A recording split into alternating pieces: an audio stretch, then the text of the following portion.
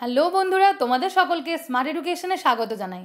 আমরা আলোচনা করছিলাম জিওটেকটনিকের অন্তর্ভুক্ত একেবারে শেষ টপিক ভলক্যানোস থেকে, যেখানে আলোচনা করেছিলাম আগ্নেয়োচ্ছ্বাস, অগ্ন্যুৎপাত এবং আগ্নেয়গিরির সংজ্ঞা, তার ধারণা, আগ্নেয়োচ্ছ্বাসের কারণ, আগ্নেয়োচ্ছ্বাসজাত পদার্থসমূহ ও তার শ্রেণীভাগ নিয়ে।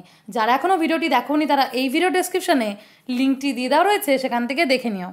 আজকে আলোচনার বিষয় হলো অগ্ন্যুৎপাতের ফলে সৃষ্ট ভূমিরূপসমূহ। তা আমরা চিত্রসহ ব্যাখ্যা করার চেষ্টা করব। এর পাশাপাশি জানিয়ে রাখি, জিওটেকটনিক থেকে একটি 55 মার্কসের মক টেস্টের ব্যবস্থা করা হবে এবং সেই মক টেস্টের লিঙ্ক অগ্ন্যুৎপাত সম্পর্কিত 3 নম্বর ভিডিওর ডেসক্রিপশন ও তার কমেন্ট বক্সে দিয়ে দেওয়া হবে। তোমরা তাতে অবশ্যই অংশগ্রহণ করো, তাহলে তোমরা কতটা প্রস্তুতি নিতে পেরেছো তা বুঝতে পারবে। তাহলে শুরু করছি আজকের আলোচনা। প্রথমে আমরা নিঃসারী ও উদ্বেদী অগ্ন্যুৎগমের ফলে সৃষ্ট ভূমিরূপ সমূহ নিয়ে আলোচনা করব। এই নিঃসারী উদ্বেদী অগ্ন্যুৎগম কীভাবে বা কী শ্রেণীভাগের মধ্যে পড়ে তা বোঝার জন্য তোমাদের অবশ্যই আগের ভিডিওটাকে দেখতে হবে। তাহলে শুরু করছি আজকের প্রথম প্রশ্ন, যেখানে বলেছে যে নিঃসারী অগ্ন্যুৎপাতের ফলে সৃষ্ট ভূমিরূপের শ্রেণীভাগ লেখো।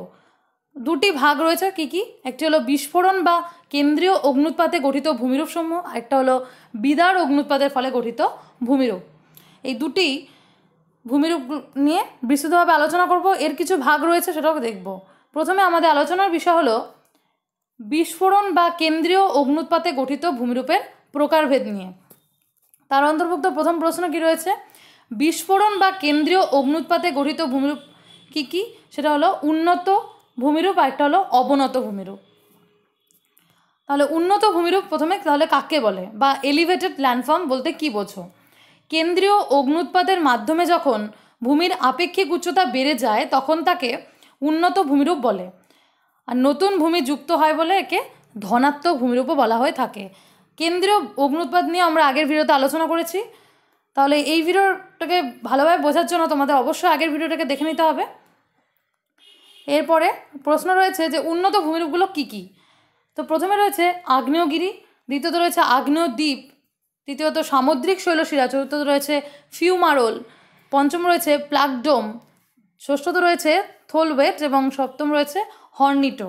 আমরা আগ্নেয়গিরির যে বিষয়টি, এটি পরের ভিডিওতে অর্থাৎ আগ্নেয়গিরি অগ্ন্যুৎপাত সম্পর্কিত 3 নম্বর ভিডিওতে বিস্তৃতভাবে আলোচনা করব এবং বাকিগুলোকে এই আলোচনার মধ্যে দেখে নেব।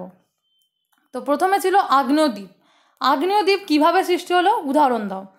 কি রয়েছে? সাগর মহাসাগরের তলদেশে লাভা সঞ্চিত হলে জলের ওপরে ভাসমান অংশটি আগ্নেয়দ্বীপ গঠন করে।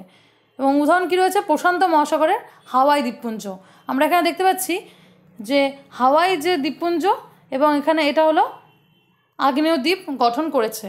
একটা ছোট ভিডিওর মাধ্যমে আমরা আগ্নেয়দ্বীপ কীভাবে সৃষ্টি হয় তা দেখে নেব।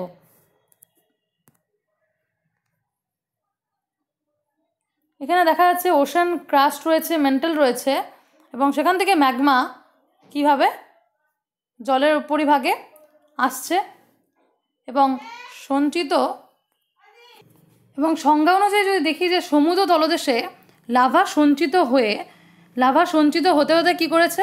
জলের উপরে ভাসমান অংশটি আগ্নেয়দ্বীপ গঠন করে। এখানে আমরা লক্ষ্য করতে পারছি যে লাভা সঞ্চিত হতে হতে জলের ওপরে এখানে আগ্নেয়দ্বীপ গঠন করেছে। এটা হলো আগ্নেয়দ্বীপের অবস্থান। এটা ছিল উন্নত ভূমিরূপের মধ্যে একটি ভূমিরূপ। এরপর রয়েছে সামুদ্রিক শৈলশিরা। সামুদ্রিক শৈলশিরা কিভাবে সৃষ্টি হয় উদাহরণ দাও। মহাসাগরের তলদেশে সুদীর্ঘ ফাটল বরাবর ক্রমাগত অগ্ন্যুৎপাত হলে দীর্ঘ সামুদ্রিক শৈলশিরা সৃষ্টি হয়। উদাহরণ হলো মধ্য আটলান্টিক শৈলশিরা। এখানে আমরা মধ্য আটলান্টিক শৈলশিরা অবস্থানটা লক্ষ্য করতে পারছি। এটি হলো মিড আটলান্টিক ওশান এবং এটি মহাদেশের তলদেশে ফাটল বরাবর অগ্ন্যুৎপাত নির্গত হয়ে হয়ে এখানে শৈলশিরা বা রিচ সৃষ্টি করেছে। এরপরে রয়েছে প্লাগডোম কিভাবে গঠিত হয়। অগ্ন্যুৎপাতের ফলে অতি সান্দ্র রায়োলাইট সমৃদ্ধ লাভা ভূপৃষ্ঠে সঞ্চিত হয়ে উঁচু ও খাড়াই গম্বুজাকৃতির যে ভূমিরূপ গঠন করে তাকে বলা হয়েছে প্লাগডোম। এখানে আমরা দেখতে পাচ্ছি প্লাগডোম ভলকানিক যে প্লাগ এর অবস্থান করেছে এবং কি সংজ্ঞাটা জেনেছিলাম যেখানে বলছে অগ্নুৎপাতের ফলে অতি সান্দ্র রায়োলাইট সমৃদ্ধ লাভা উঁচু হয়ে, এখানে সামান্য উঁচু ও খাড়াই গম্বুজ আকৃতির, এটা কিন্তু কোনো ত্রিকোণাকৃতির করেনি, এখানে হলো গম্বুজ আকৃতির যে ভূমিরূপ গঠন করে সেটি হলো প্লাগডোম বা ভলকানিক প্লাগ বলা হয়েছে। প্লাগডোমের উদাহরণ কী রয়েছে? ক্যালিফোর্নিয়ায় প্লাগডোম পরিলক্ষিত হয়। এরপরের ছিল থোলওয়েড। থোলওয়েডটা কি? প্লাগডোম যখন শীর্ষ বিশিষ্ট চওড়া ছাতার মতো আকৃতি বিশিষ্ট হয় তখন তাকে থোলওয়েড বলে। তাহলে এটি হলো থোলওয়েড এবং এটি হলো প্লাগডোম। যখন প্লাগডোম আমরা দেখলাম যে গম্বুজ আকৃতি অবস্থান করেছিল, কিন্তু এটা কি হলো? চওড়া ছাতার মতো আকৃতি বিশিষ্ট গঠন করলো, এটা হলো থোলেড। এরপরে রয়েছে হর্নিটো। কিভাবে গঠিত হয়? শীতল লাভার উৎক্ষেপ ও সঞ্চয়ের ফলে গঠিত খাড়া পার্শ্ব বিশিষ্ট ক্ষুদ্র শঙ্কু আকৃতি আগ্নেয়গিরিকে হর্নিটো বলে। এখানে আমরা হর্নিটোর একটা চিত্র লক্ষ্য করতে পারছি। এখানে আমরা সংজ্ঞা সহ যদি চিত্রটাকে দেখি, যেখানে বলছে শীতল লাভার উৎক্ষেপণ ও সঞ্চয়ের ফলে গঠিত খাড়া পার্শ্ব বিশিষ্ট শঙ্কু আকৃতির, এটি হলো কিন্তু শঙ্কু আকৃতির আগ্নেয়গিরি, এটাকে বলা হয়েছে হর্নিটো। এতক্ষণ আমরা উন্নত ভূমিরূপ নিয়ে জানছিলাম, এরপরে জানবো অবনত ভূমিরূপ বা সাবসিডিয়েড ল্যান্ডফর্ম বলতে কী বোঝো। কেন্দ্রীয় অগ্নুৎপাতের মাধ্যমে যখন উঁচু ভূমিভাগ নিচু হয় তখন তাকে বলছে অবনত ভূমিভাগ, আর এটাকে ঋণাত্মক ভূমিরূপও বলা হয়েছে, কারণ এক্ষেত্রে ভূমিরূপের পরিমাণটা ক্রমশ হ্রাস পায় এই কারণের জন্য। অবনত ভূমিরূপগুলো কী কী এবং তা নিয়ে আমরা বিশদ আলোচনা করব। তো প্রথমে রয়েছে জ্বালামুখ, দ্বিতীয়ত রয়েছে ক্যালডেরা এবং তৃতীয়ত রয়েছে আগ্নেয় দ্বীপ। জ্বালামুখ বা ক্রেচার খুবই একটা গুরুত্বপূর্ণ বিষয়। তো আমরা জেনে নিই যে ক্রেচার বা জ্বালামুখ বলতে কী বোঝানো হয়েছে। আগ্নেয়গিরির যে পথ দিয়ে লাভা, গ্যাস, ভস্ম প্রভৃতি বের হয় সেই নির্গমন পথটির উপরিভাগকে বলা হয়েছে জ্বালামুখ। আমরা এখানে একটা আগ্নেয়গিরি দেখতে পাচ্ছি এবং ক্রেচারের চিত্রটা এখানে স্পষ্টভাবে পরিলক্ষিত হচ্ছে, যেটা জ্বালামুখ। আগ্নেয়গিরি যে পথ দিয়ে এখানে লাভাগুলো নির্গত হতে দেখা যাচ্ছে, লাভা, গ্যাস, ভস্ম প্রভৃতি বের হয় সেই নির্গমন পথটিকেই বলছে জ্বালামুখ। একটি আগ্নেয়গিরিতে কয়টি জ্বালামুখ লক্ষ্য করা যাচ্ছে সেটা হলো দু ধরনের। কী কী জেনে নিই। একটি হলো প্রাথমিক থাকে, একটা হলো সেকেন্ডারি থাকে, অর্থাৎ একটা প্রধান জ্বালামুখ লক্ষ্য করা যায় এবং একটা দ্বিতীয় জ্বালামুখও লক্ষ্য করা যায়। অর্থাৎ এখানে বলেছে যে আগ্নেয়গিরির চূড়ায় প্রধান জ্বালামুখ থাকে এবং তার গায়ে থাকে গৌণ জ্বালামুখ। আমরা তার চিত্র দেখে নিলাম। এরপরে রয়েছে ম্যাগমা গহ্বরের সঙ্গে সংযুক্ত আগ্নেয় গ্রীবার বাইরে মুখ, যেখান থেকে অগ্নুৎপাত ঘটে সেটি কী? অর্থাৎ একটু ঘুরিয়ে প্রশ্ন রয়েছে, সেটা হলো জ্বালামুখ। অর্থাৎ ম্যাগমা গহ্বরের সঙ্গে সংযুক্ত আগ্নেয় গ্রীবার বাইরে মুখ, সেখান থেকে অগ্নুৎপাত ঘটে, সেটা হলো জ্বালামুখ। এরপরে জেনে নিই ক্যালডেরা, যেটা হলো জ্বালামুখের পাশাপাশি অবনত ভূমিরূপ হিসেবে ক্যালডেরা ছিল। ক্যালডেরাটা কি?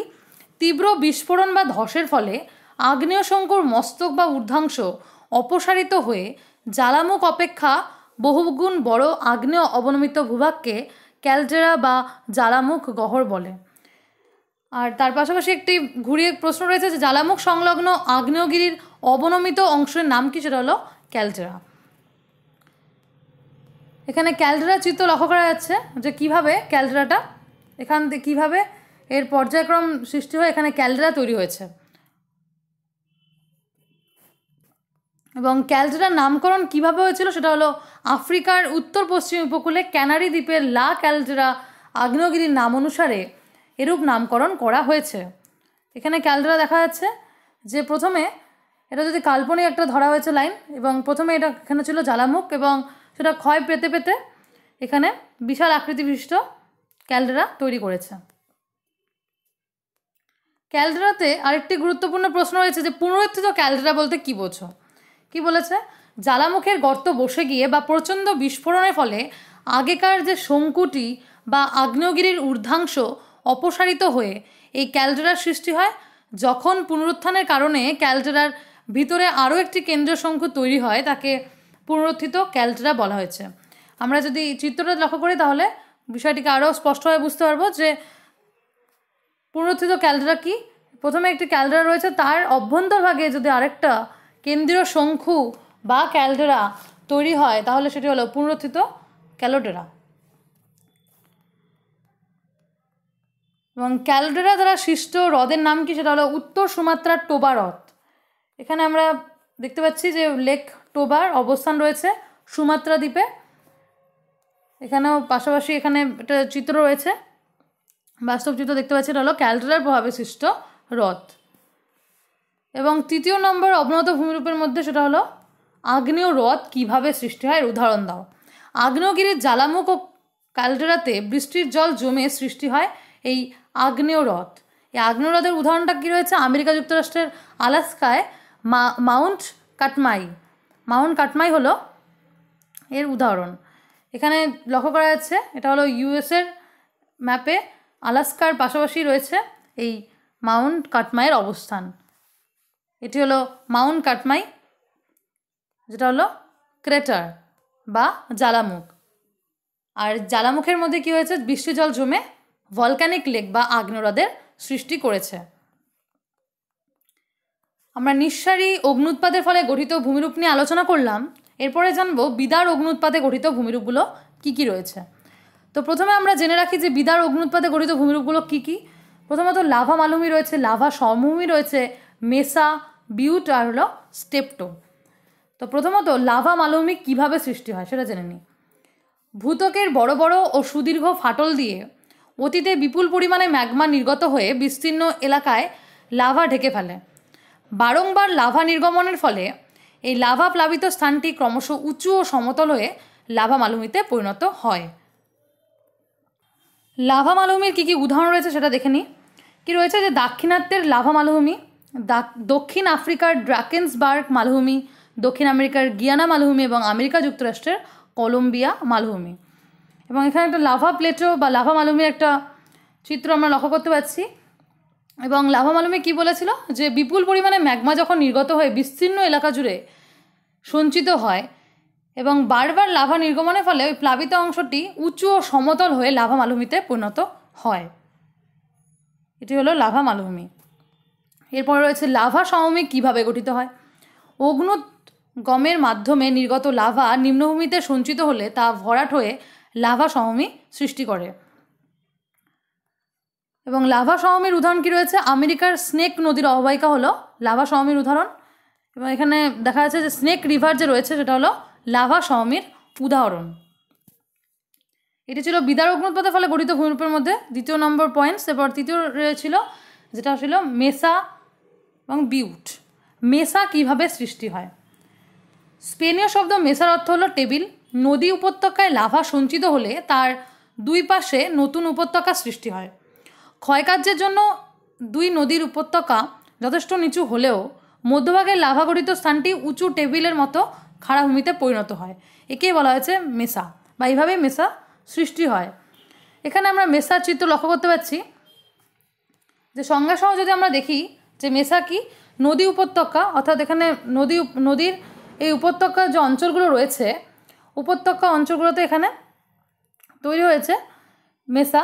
এবং যেখানে দুদিকের উপত্যকাটা কিছুটা নিচু হলেও মধ্যভাগে লাভাগঠিত অঞ্চলটা কিছু উঁচু টেবিলের মতো খাড়া ভূমিভাগে তৈরি হয়, অর্থাৎ টেবিলের মতো একটা প্লেন ভাগ রয়েছে এবং সেটি হলো মেসা।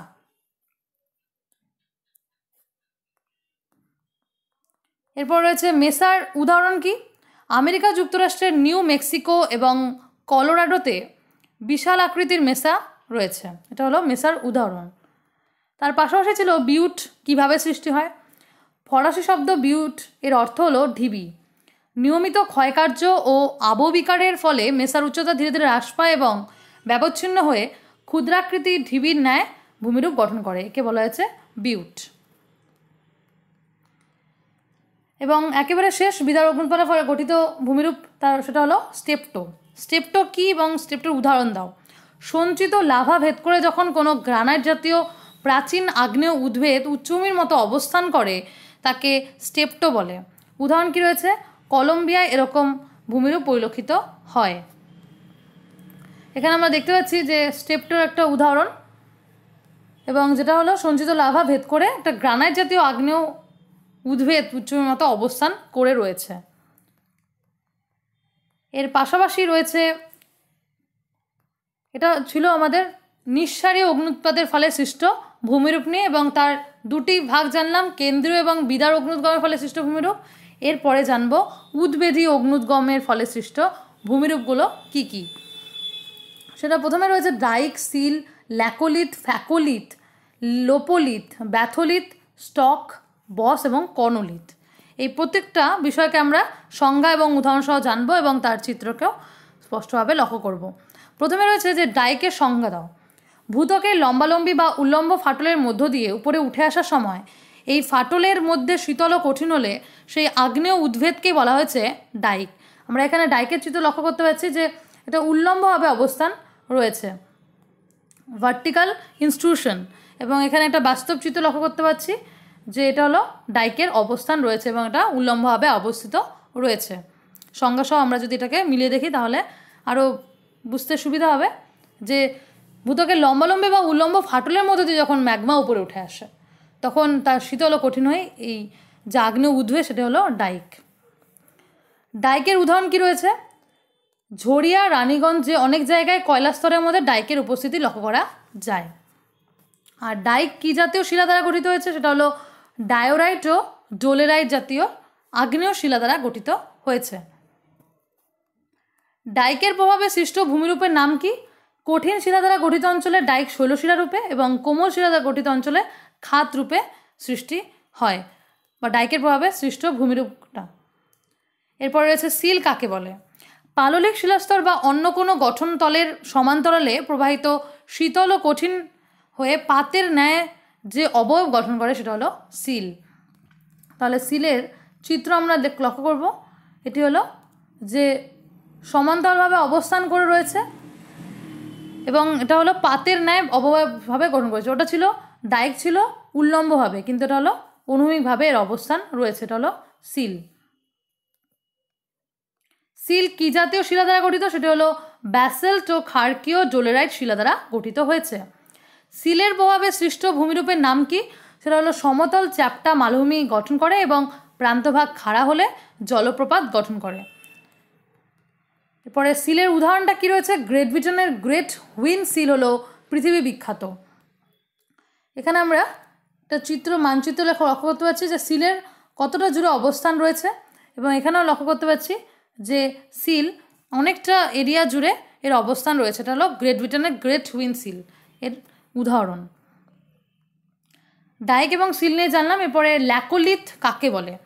দুটি পাললিক শিলাস্তরের মধ্যে ম্যাগমা যখন কিছুটা উত্তল লেন্সের আকারে বা গম্বুজের আকারে সঞ্চিত হয় তখন তাকে ল্যাকোলিথ বলে। আমরা চিত্রের মাধ্যমে আরও বিষয়টিকে বুঝে নিই যে দেখা যাচ্ছে যে গম্বুজের আকারে এর অবস্থান রয়েছে এবং এর পাশাপাশি একটি বাস্তব চিত্র রয়েছে যে ল্যাকোলিথ কিভাবে সৃষ্টি হয়েছে।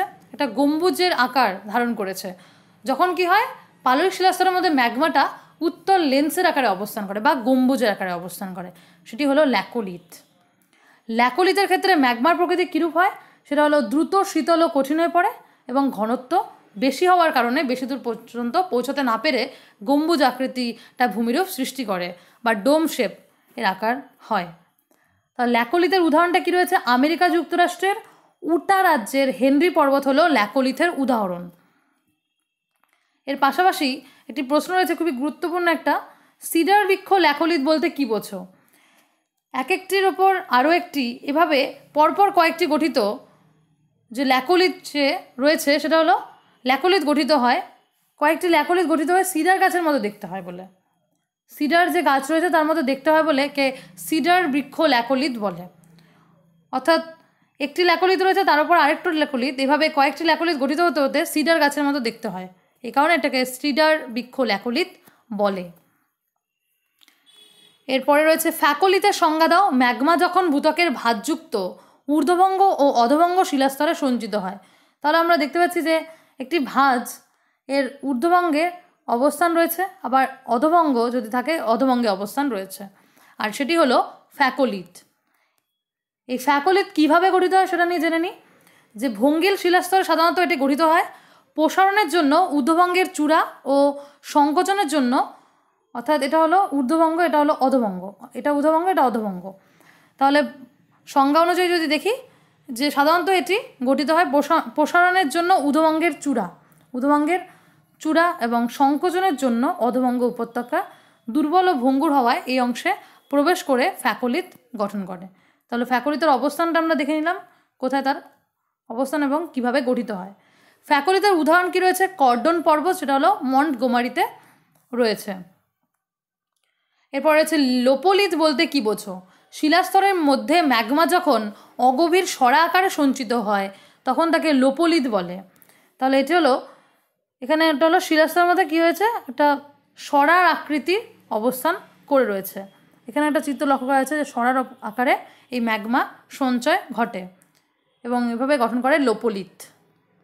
লোপোলিথের ফলে সৃষ্ট ভূমিরূপ কি? সেটা হলো অবনত ভূমিভাগ তৈরি করে। আর উদাহরণ কি রয়েছে? দক্ষিণ আফ্রিকার ট্রান্সভাল প্রদেশে বুশ ওয়েল্ট হলো লোপোলিথের উদাহরণ। আমরা উদাহরণগুলোকে পড়ছি কারণ এগুলো যদি ছোটো ছোটো প্রশ্ন হিসেবে আসে তাহলে খুব সহজেই তোমরা যাতে উত্তর দিতে পারো সেই জন্য। ব্যাথোলিথ কাকে বলে? ব্যাথোলিথ হলো ভূত্বকের বেশ গভীরে যখন বিশাল আকারে ম্যাগমা সঞ্চিত হয় তখন তাকে ব্যাথোলিথ বলে। এখানে আমরা দেখতে পাচ্ছি ব্যাথোলিথের অবস্থান, এটি হলো ব্যাথোলিথ এবং সংজ্ঞা অনুযায়ী যেটা পড়ছিলাম যে ভূত্বকে বেশ গভীরে যখন বিশাল আকারে, একটা বিশাল আকার জুড়ে কী রয়েছে, এই ব্যাথোলিথের কিন্তু অবস্থান রয়েছে, অর্থাৎ ম্যাগমা সঞ্চিত রয়েছে, তাকে ব্যাথোলিথ বলা হয়। ব্যাথোলিথের উদাহরণ কি রয়েছে? আয়ারল্যান্ডের উইকলো পর্বত হলো ব্যাথোলিথের উদাহরণ।